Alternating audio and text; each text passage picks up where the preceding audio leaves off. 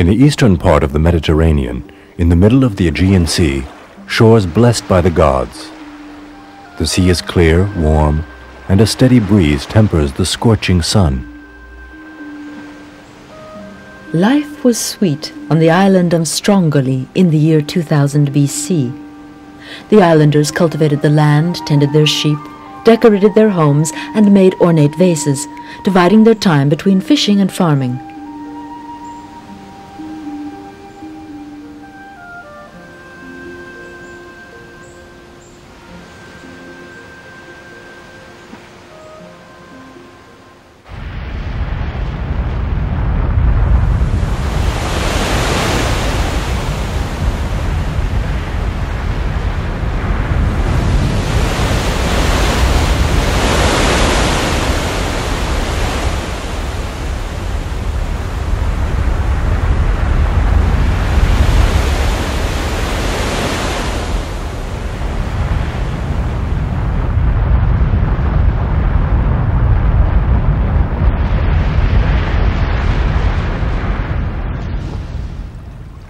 The phenomenon was of unprecedented violence, undoubtedly the greatest cataclysm in recorded history.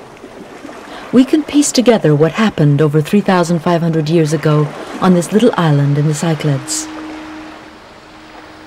It all started with an incredible series of eruptions which shook the cone of the volcano at the heart of the island. The volcano spewed such quantities of magma that its reservoir emptied, turning the cone into a gigantic hollow chamber. The catastrophe reached its climax when the ceiling of the chamber collapsed. The island literally caved in upon itself, and the ocean flooded in, filling a gaping hole of some 10 kilometers in diameter.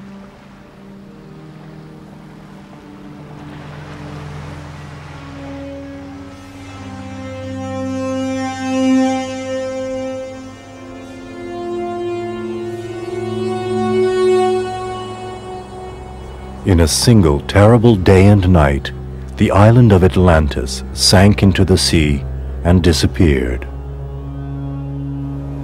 Who knows if it was not these deep waters which swallowed up Atlantis, of which Plato first spoke. The caldera, or cauldron-like crater, is gigantic, 60 cubic kilometers in volume. Boats can't even anchor here, for the ocean floor is 300 meters deep. Of Strombili's once round cone, only a shattered crown remains.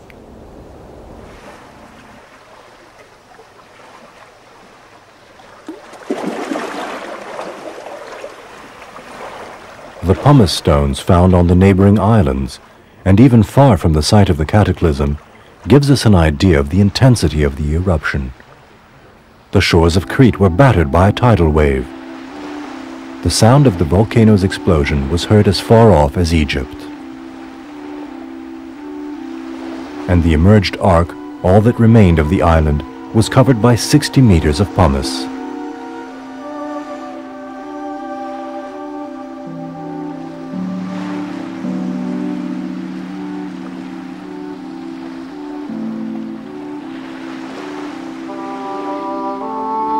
The island is an enormous mass of lava.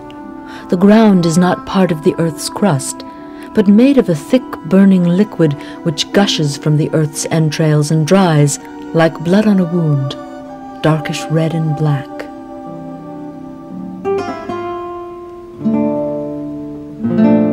After the catastrophe, when calm returned to the island, a new city was built high on the cliffs.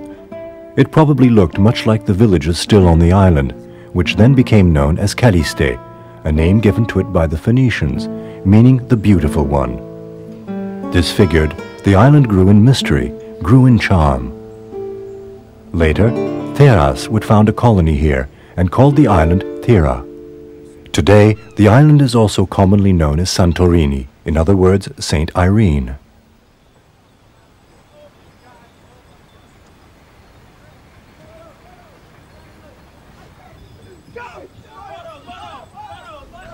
The cataclysm which so drastically disrupted the profile of Santorini is but one episode in an eventful history that is still unfolding. In the 16th